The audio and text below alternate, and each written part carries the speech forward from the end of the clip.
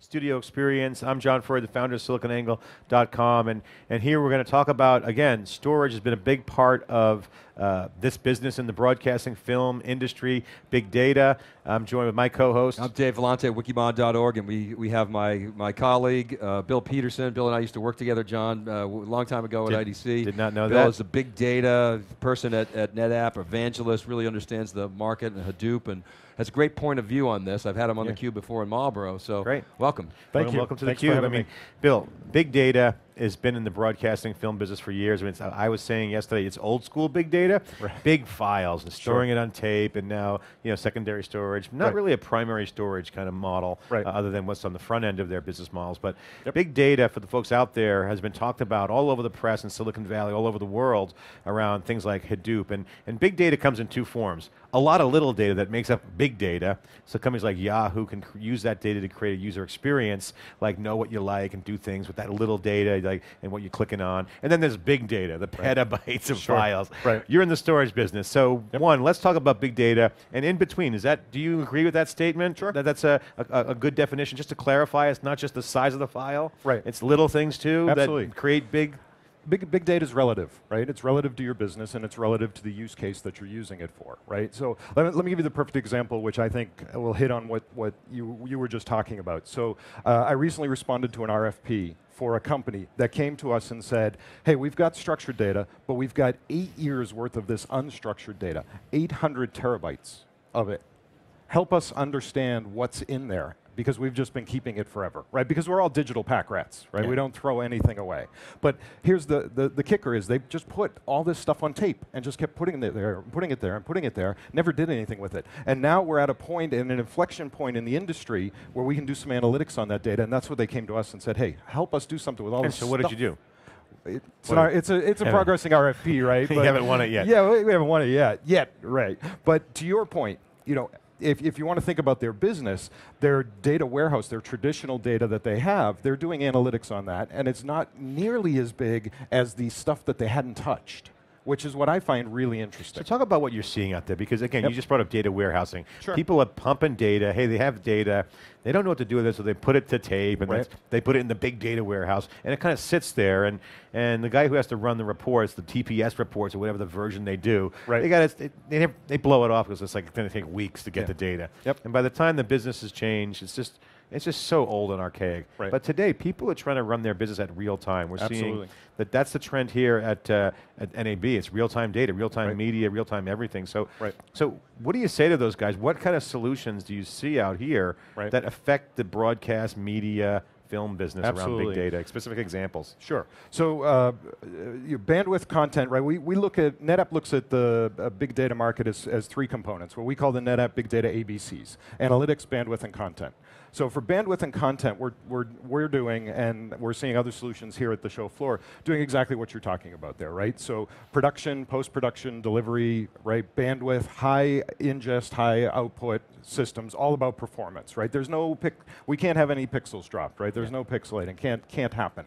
And then on the content side, we're talking file, block, object, right? They're all there, right, for this market. You have to be able to support all of those. And they kind of all have to feed each other. And if you're not configured as a storage or an infrastructure company to handle those feeds, you're not going to compete in this business, right? It's just not going to work for you. And then for us personally on the analytics side, this is kind of the first time we've come to this show with the analytics component. That's net new for us here. And we thought it's time. It's time to start to say to the broadcasters, hey, you also have these libraries. What do you want to learn from those libraries, right? Let us help you kind of investigate that. And we have a demo we're showing, which is an analytics demo. It's run on a set of movie information from movie reviewers from one of those internet movie companies that I can't name, but it's their data set, right? And what we're doing, we kind of have a neat thing over there. We're calling it date night. So the idea is your wife selects a movie. You select a movie. They're very disparate, right? So she selects something that she likes. I got Die Hard. She's got, The Notebook, right?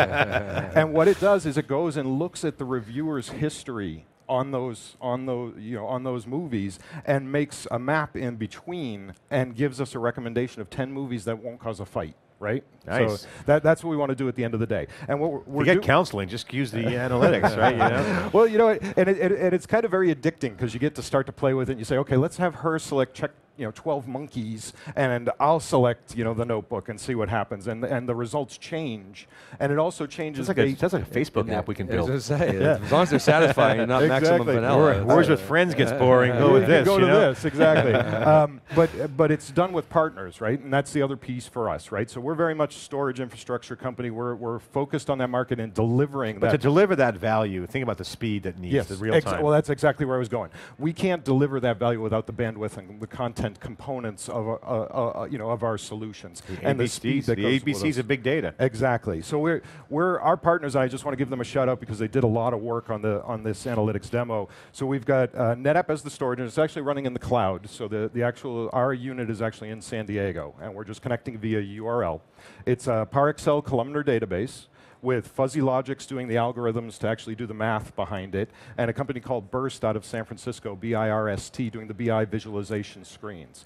And what we're thinking there is, here's a nice representation for this audience, for the broadcast audience, to show some movies, which these guys get, but to your point, without the bandwidth and content and performance that we also provide, it just wouldn't all come together. But it really has all come together for us in that That's model. a NetApp cloud? Or is yeah. Oh, okay. Yes, it is. So, who did the UI? Burst? Burst, B-I-R-S-T. Yes. Okay, So Bill, we've talked about big data becoming the new source of competitive advantage and virtually touching every industry and being different for every industry. So what specifically are you seeing in the media and entertainment business, number one, and are you seeing, we've talked about Hadoop a lot too. Sure. What are some of the things that are sort of exciting that you see here? Right. So I think full motion video,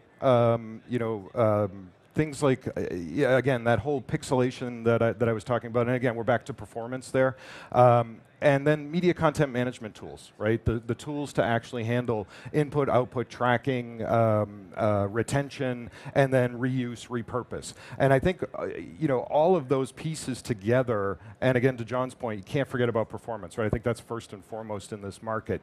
But being able to supply, again, production or delivery, being able to supply that content, almost content management, right? The old content management world layered over what these guys are doing, that is super important. Everyone I've talked to at the booth, it kind of always comes back to that. They start out at performance and then they come back around to effectively the content management for whatever piece of the production they're doing, right? And how about the Hadoop sort of open source movement? Is it as prevalent here as you see it in other industries? Yeah, it's interesting. So we've got the analytics demo, which is not running on Hadoop, by the way, right? There's no reason it couldn't be. But I've mentioned to everybody who's come by, Hadoop and open source in particular in this market, and I'd say it's about a 50-50 mix of people who either look at me with, dog looking at a ceiling fan. I don't know what, Hadoop is some town in India, is what somebody told me yesterday, and the folks that say, well, yeah, that's really interesting, but we haven't figured out how it works in this market yet, which to me is an opportunity. So, so not as prevalent as you say in financial services or? No, not from what I've seen today. This is my first time at NAB, and I'm overwhelmed, right? I walked through Central Hall, and my eyes were, saucers here. But from the small, set of examples in the booth that I've talked to, it's still very much nascent. Anything stand out as you walk the halls? What caught your eye? There's the Ridley Scott 3D movie at the front. I don't know if you guys have seen that yet. I think it's Red Square or Red something. Really unbelievably done. If you're a Ridley Scott fan, it's something else. I think that's number one. And then I think number two, and honestly, being in the storage market, I love the fact that we're all here. And we're all represented, and we're all saying, we all have media content management solutions. We all have some kind of full motion video, and we're all now trying. So we're adding the analytics piece. Some of the other storage vendors are adding some others. The exciting time to me, and really, the energy and the amount of people here just shows that. What are you hearing from the customers in this market segment? Obviously, media and business. We heard from Nirvana's amazing cloud storage. I mean, they're a pioneer, and quite frankly, misunderstood a little bit because they're doing so well. No one knows what to compare them to. Because they're just doing so well. Cloud storage is coming big. So Nirvana's had success there. what are you seeing from customers here in this segment of media? Because they want the storage. Yeah, it's a fair point. So it starts with retention, right? And it's I hate to go back to performance again, but it's performance, it's retention. I had somebody in the booth yesterday who at the end of the day, all they cared about was they had to understand usability. Right, they had to understand how to use and they're a new NetApp customer. They had to understand how to use our snapshot, our FlexCone, all of those technologies for what they do post-production, and they had to understand it inherently in their business. They did not want us in their organization. So services and support for this market, from what I've seen, they need to do it all inside. And I said to the guy, why? And he said, he picked up his badge and he said, we're a TV station. We're 24/7. I don't have time for you.